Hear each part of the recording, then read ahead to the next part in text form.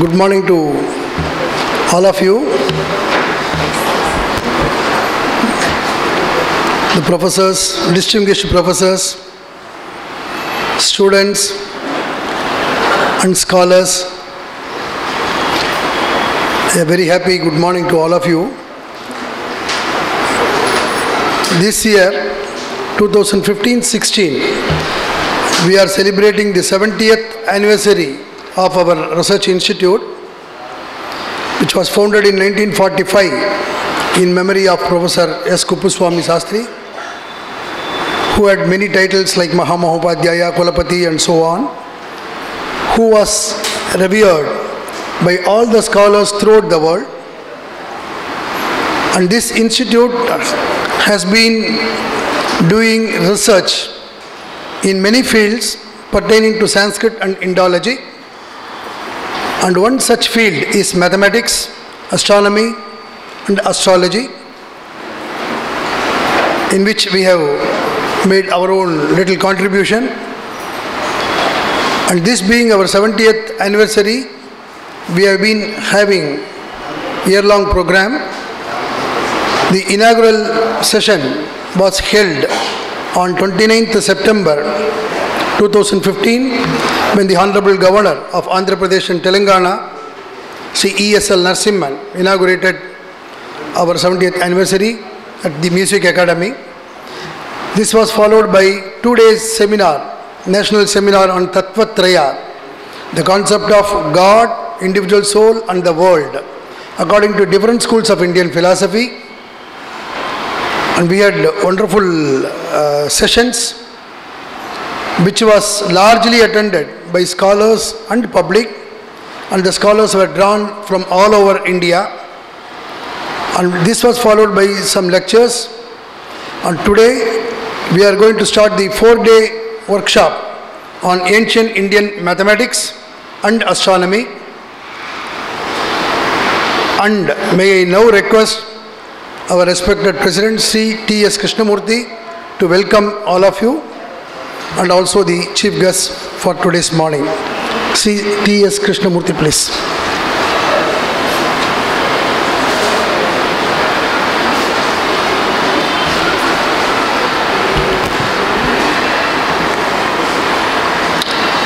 Very good morning to all of you.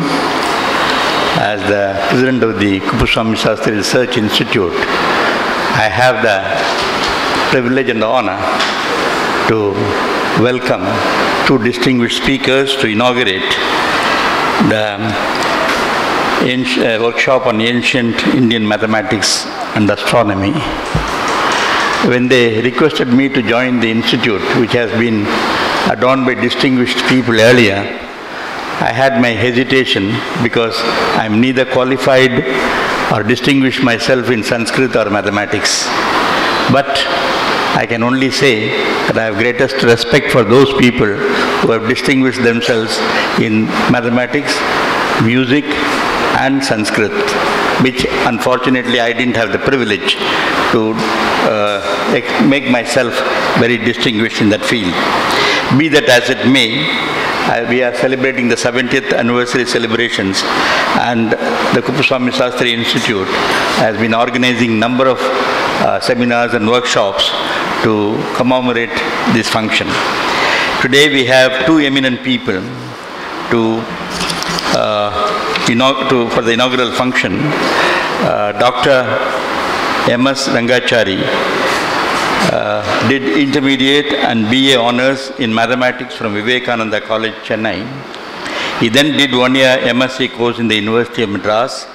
He got his PhD from the University of Madras under the guidance of the well-known analyst Professor C.T. Rajagopal in summability theory. He then joined the Ramanujam Institute for Advanced Studies in Mathematics as lecturer in mathematics in 1967 and retired as director and head of the institute in 1998. He has guided a number of students for the PhD degree in various topics and scores of students for the MPhil degree. He is deeply interested in history of Indian mathematics and he has guided a few students in this topic. Besides mathematics and mathematics education. He is interested in Sanskrit and Tamil languages and Vaishnavite literature and philosophy. We are indeed honored to have him. He now teaches Divya Prabandham to students at different ages. Let me also take this opportunity to introduce Dr. S.R. Srinivasavardhan.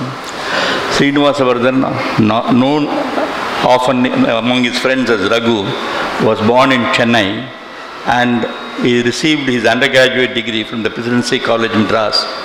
He was born in 1940, 1 year older than me, and he has then moved from Presidency College to Indian Statistical Institute in Calcutta and was one of the famous four of the ISI, I understand.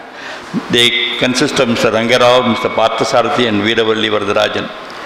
And during the period 1956-63, he received his doctorate from ISI, Calcutta, under Mr. C.R. Rao, who arranged for Andrei Kolmogoroi to be present at the Vardhan's thesis defense. Since 1963, he has worked at the Courant Institute of Mathematical Sciences at the New York University, where he was at first. He did his postdoctoral fellowship and he was strongly recommended by Monroe D. Donska.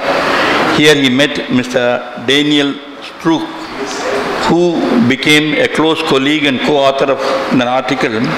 He has described Mr. Vardhan as, and Vardhan, whom everyone calls Raghu, came to these shores from native India in the fall of 1963.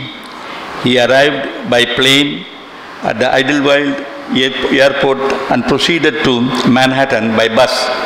His destination was that famous institution with the modest name, the Courant Institute of Mathematical Sciences, where he had been given a postdoctoral fellowship.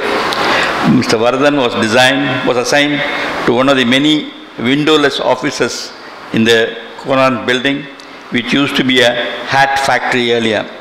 Yet, despite the somewhat humble surroundings, from these offices flowed a remarkably large fraction of the post-war mathematics of which America is justly proud. Mr. Vardhan is currently the professor at the Courant Institute. He is known for his work with various scholars in the institute. Vardhan is married to Vasundhara Vardhan, who is also an academic in media studies in the Gallatin School of Individual Study. They have two sons, one of whom passed away in September 11 attack in 2001. His other son, Ashok, is an executive at the Goldsmith Sachs. Awards and honors have reached Dr. Vardhan on many occasions. Some of them I would like to mention for the interest of the audience. And honors include National Medal of Science 2010 from President Barack Obama, the highest honor bestowed by the United States government on scientists, engineers and inventors. He received Birkhoff Prize in 1994, the Margaret and Herman Sokol Award in the Faculty of Arts and Sciences, New York University, and many other awards are surrounding his glory. He also has two honorary degrees from the University Marie Curie in Paris 2003 and from the Indian Statistical Institute, Calcutta. Vardhan is a member of the US National Academy of Sciences and the Norwegian Academy of Sciences and Letters. He was elected to Fellow of the American Academy of Arts and Sciences, and the Third World Academy of Sciences, the Institute of Mathematics Statistics in 1991, the Royal Society in 1998, the Indian Academy of Sciences 2004, the Society for Industrial and Applied Sciences. We are indeed fortunate to have such eminent people to inaugurate this workshop on ancient Indian mathematics and astronomy. Sir, we have another distinguished member of the audience, Justice Ranganathan, who has adorned the Supreme Court with distinction, apart from in various fields in the Income Tax Appellate Tribunal. So we are very thankful to you for accepting our invitation and to address the inaugural function. May I say thank you once again to the audience and to the distinguished visitors for joining these celebrations, because this is going to be a 4-day affair and a subject which is probably not attracting many people, but I am sure it is going to be intellectually stimulating for those who are interested in the field. Thank you very much.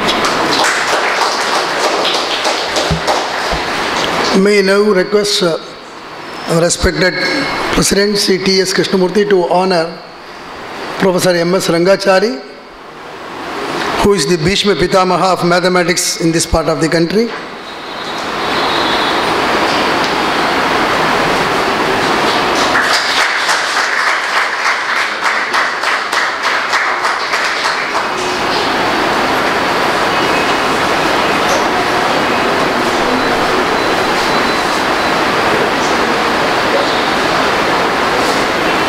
Now we request Sri T.S. Krishnamurthy to honor Professor Srinivasa Varadan.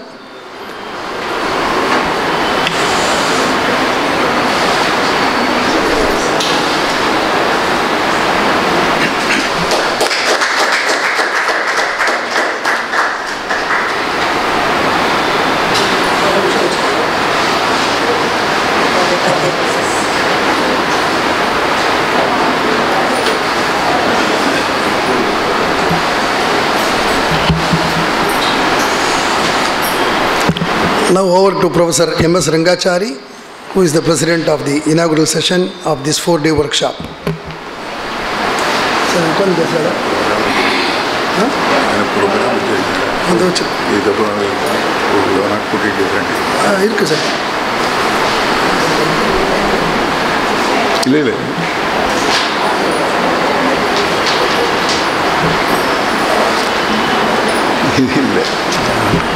I forgot.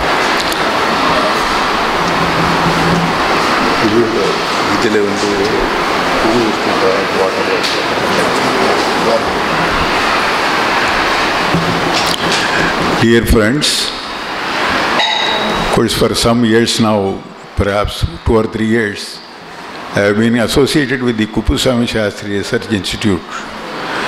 Perhaps I am guilty of putting them in a part in which they were not so much involved, namely mathematics.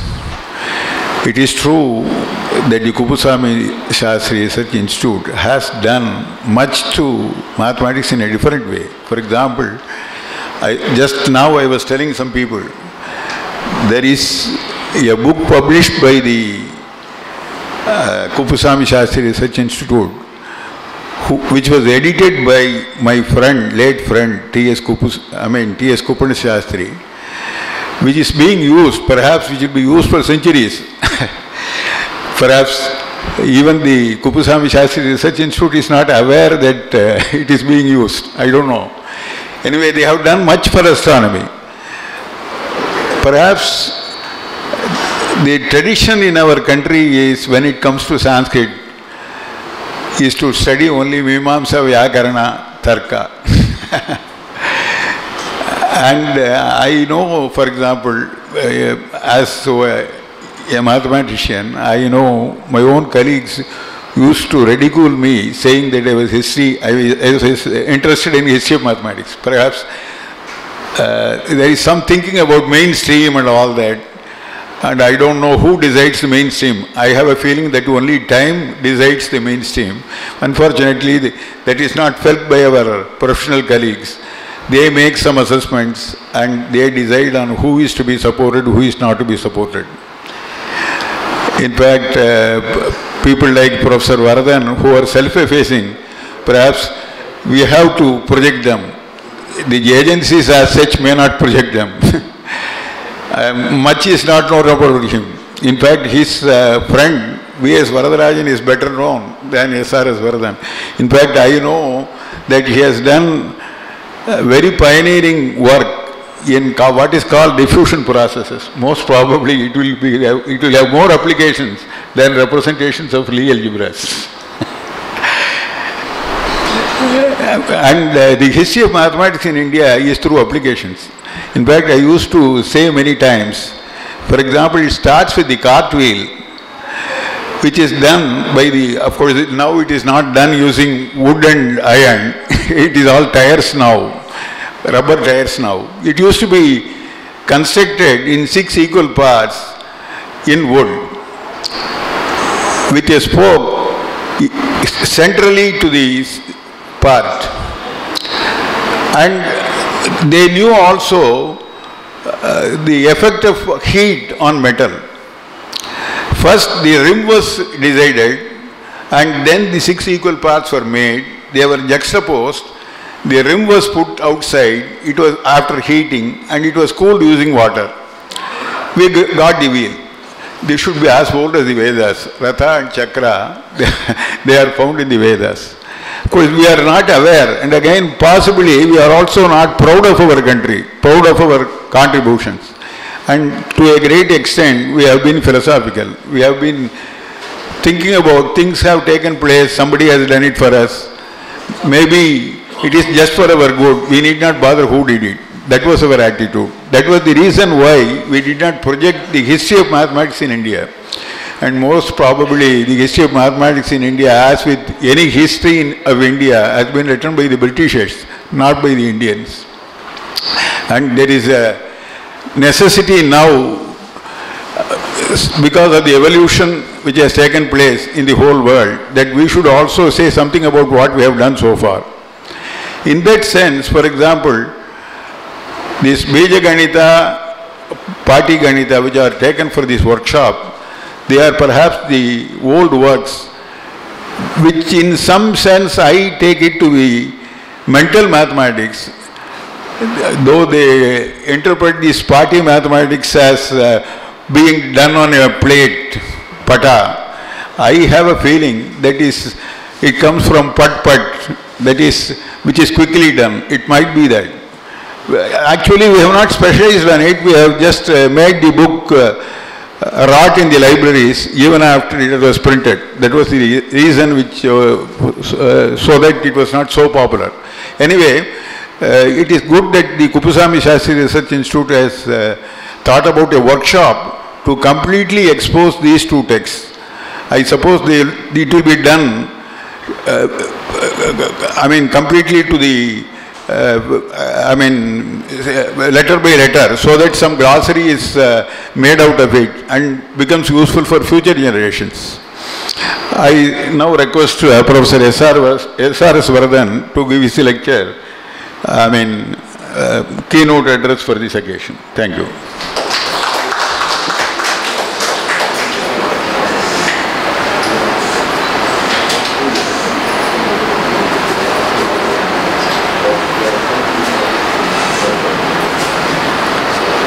Thank you very much for inviting me for this occasion. I feel like an imposter here because I must admit I don't know Sanskrit.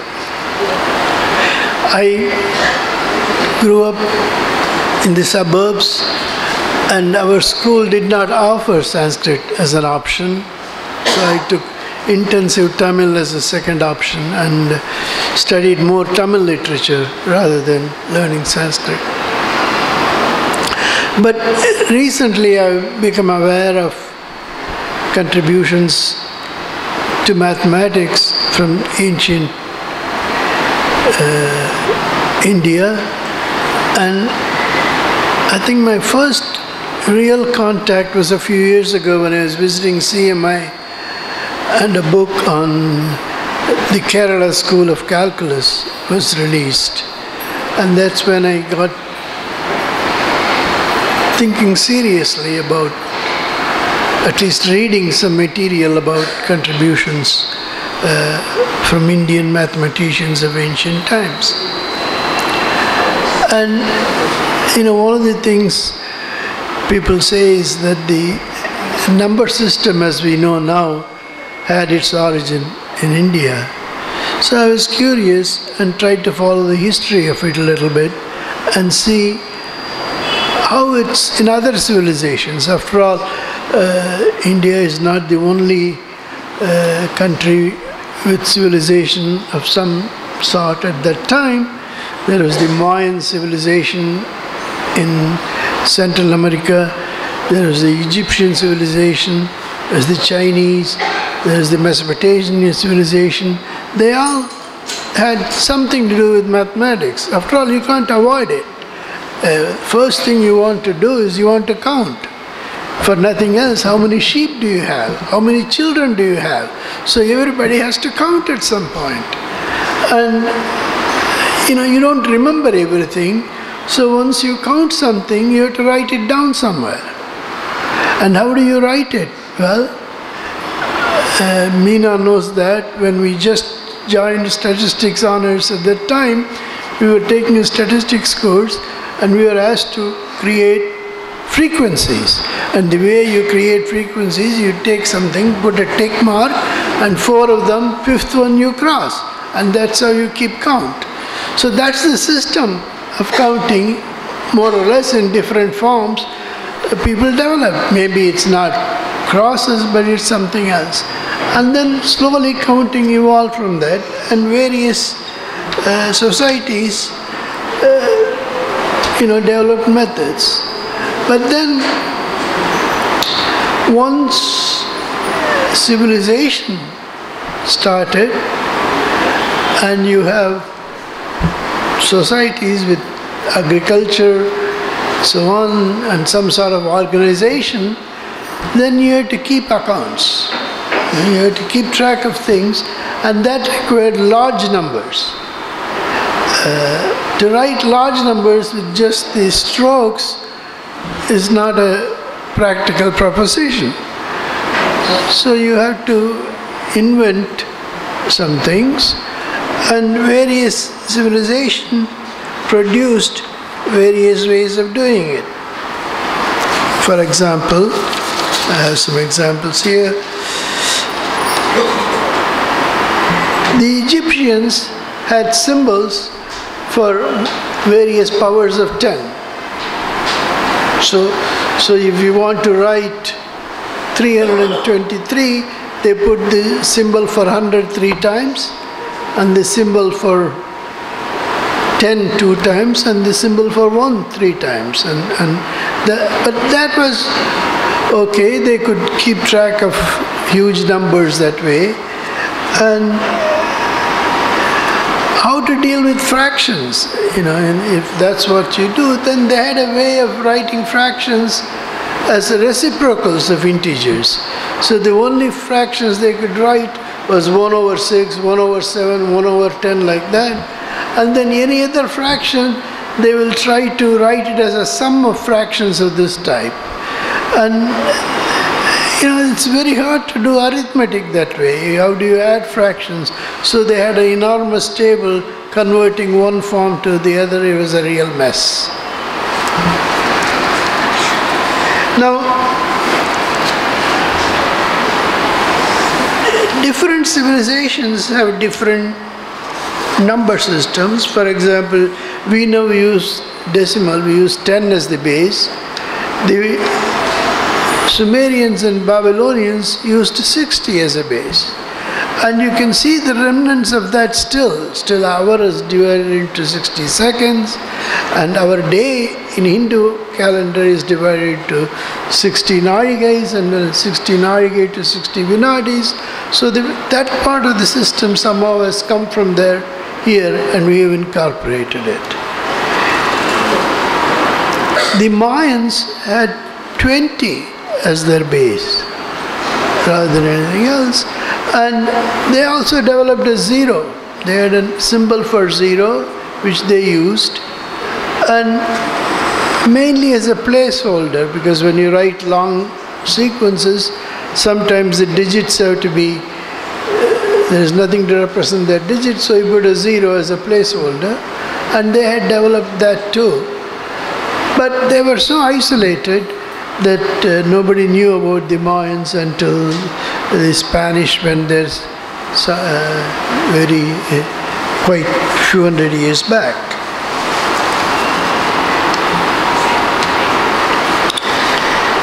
The Chinese had bamboo sticks to represent numbers. They had 4 vertical sticks, and then the 5th one was a bar across, and they repeated that. But they never had zero. So it was very complicated for them to reach large numbers, and they had to they had to invent some special symbols. And the problem with when you use special symbols and so on, arithmetic becomes difficult. Like in the Roman system, you can't, how do you add LX and CC? Essentially you have to memorize them.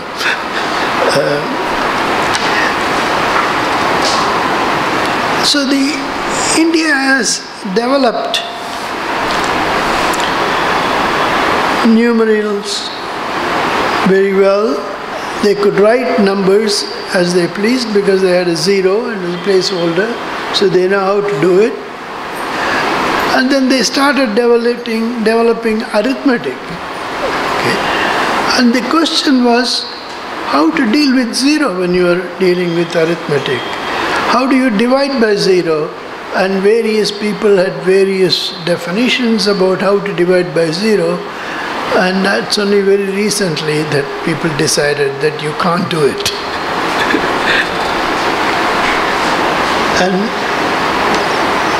And also the notion of infinity. The Jains had a notion of infinity, and Jains said that if you divide a number by zero, a number that's not zero by zero, the answer is infinity. But they couldn't decide what 0 by 0 was. And then there is Islamic art, and the Arabs learnt about the Indian counting system and imported it into Europe, and that was a big boon for the merchants in Europe, because the keeping books became much more manageable with the Indian system than with the Roman system. But the Islamic art, they cannot depict images in their art. So they could only use designs, geometric patterns as decoration that develop a sense of geometry. And so you see very intricate geometric patterns. And in fact, any possible pattern is represented in some form in Islamic art. So in some sense, the mathematics you develop depends on the needs you have. And then, eventually we develop, once we have the notation to write mathematics symbolically, then mathematics becomes universally accessible. And whether somebody writes mathematics in Chinese or Russian, when I see it in symbols, I understand it immediately without any need for the language. My own knowledge of history in a mathematical topic has been the history of probability. I have followed fairly well because that's my area. And there are some interesting facts which, how did probability develop? It's a relatively recent subject, although people must be aware of it, because every gambler knows about probability, or else he's not a gambler. Gambling was not unknown in India. Mahabharata has reference to gambling. So there must be some knowledge about odds and probability and so on. But it was not really codified in any sense. There was a question, intellectual question that was raised in Italy maybe around 1500 or something around there. And the question was this: two people play a game and they were supposed to toss a coin. The coin is fair and they toss it certain number of times, say 8 times. And whoever gets,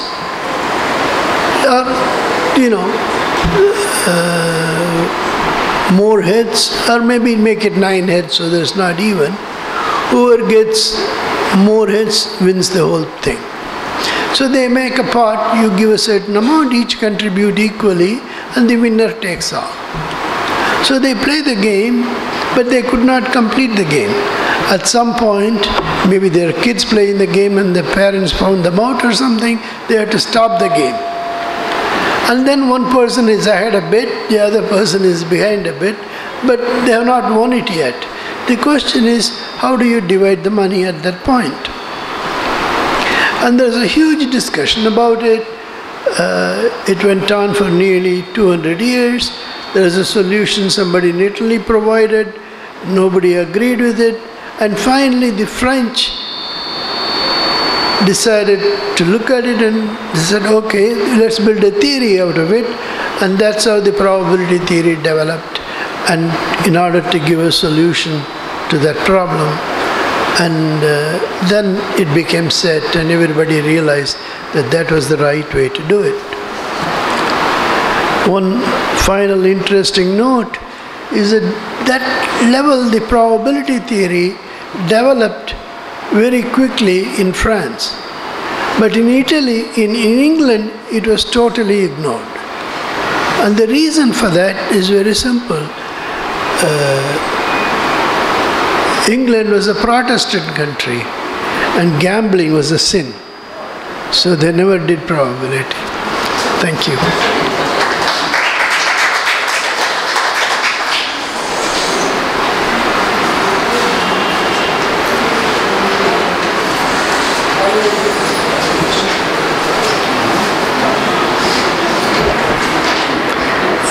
We are thankful to Professor Srinivasa Vardhan and also Professor Rangachari. And now if anyone of you, especially the younger generation, would like to ask them any question,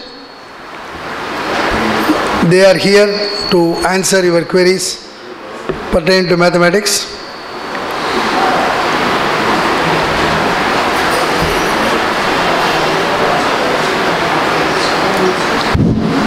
Please keep your questions a little bit shorter.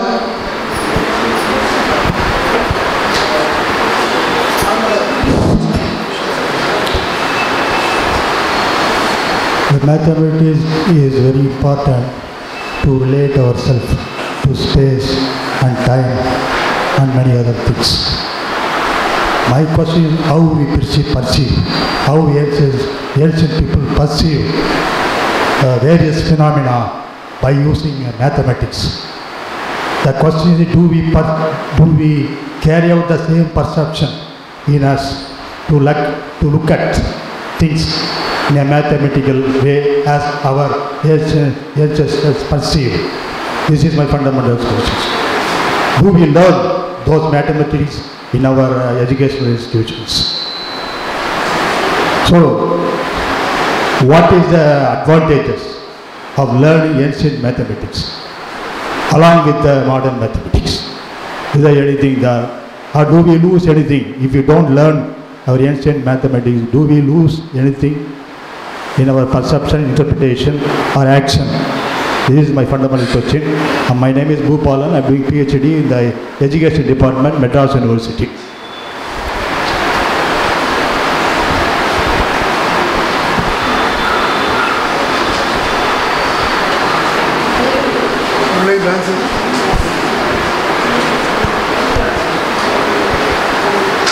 Sir, you can sit. You seem to think that whatever we study in college or university is very useful. More often, they are the most useless things which we study. When it comes to Indian mathematics, as I pointed out just now, I told you about how the cartwheel is being made. Are you aware that there is a mathematical fact behind that making of the cartwheel? It is the fact that a regular hexagon can be inserted in a circle. The side of the hexagon and the radius of the circle are equal. Have you heard about it? Therefore, we don't care for it, we are rather using it. In fact, I was born in a village. At that time, we didn't have the decimal system of weights and all that. I remember the lady who used to come from a neighboring village to sell vegetables. She knew how much it will cost. If a VC costs so much, how much a share will cost. Therefore, mathematics is part of life. Why do you think that somebody should find a use for it. You will find a use for it once it is known.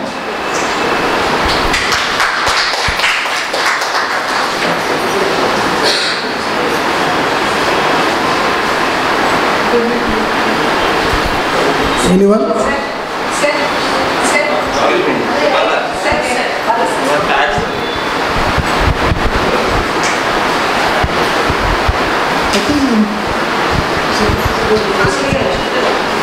In terms of education, what is the role of education? It's not just learning facts. Learning facts nowadays, you can Google, you can see Wikipedia, you can learn the facts. The role of education is to make you think.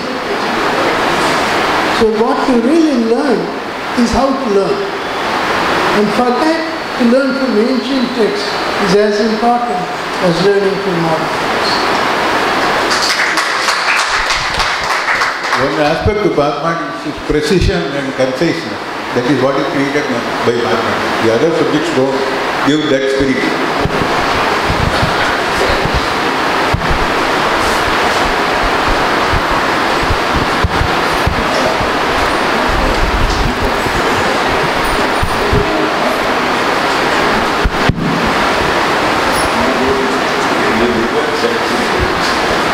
I had studied mathematics.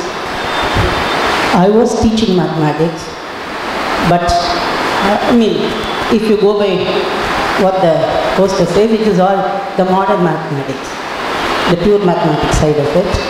But now, I really regret why I had not done a study of ancient Indian mathematics and astronomy. I had studied modern astronomy, modern mathematics. If I have to start now, I would like to know how do I start, which are the books and which are all the